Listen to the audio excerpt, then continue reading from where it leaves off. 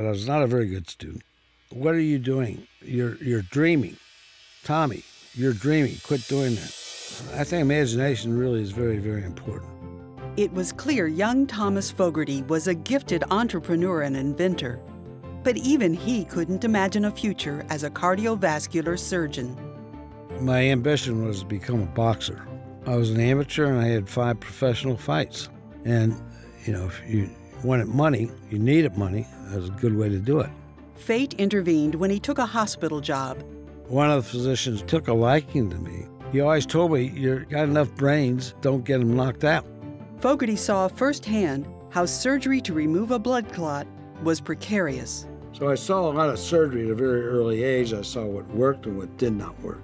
One of the things that did not work was the attempt to take a blood clot out of an artery. And there's usually 3 operations. The first operation, which failed, and then the patient would come back the next day for a second operation, trying to once again remove the blood clot from an artery. The third operation was an amputation because the 2 first operations did not work. So it became obvious that what we were doing at that time was not effective. Fogarty decided to find a better way. He crafted his first catheter from the tip of a surgical glove, fixed to a hollow tube with a fisherman's fly tying technique. It was essentially a balloon.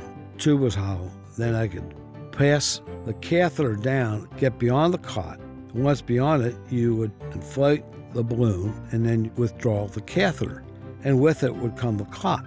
Perfected through trial and refinements, his design would advance the field, but not without resistance. The most difficult thing is displacing old habits, old technology, old dictates. The balloon embolectomy catheter was the first minimally invasive medical device, and Fogarty's determination to improve patient care led to more interventions, revolutionizing vascular surgery. The Thomas Fogarty Institute empowers the next generation of inventors, encouraging the development of their early-stage ideas.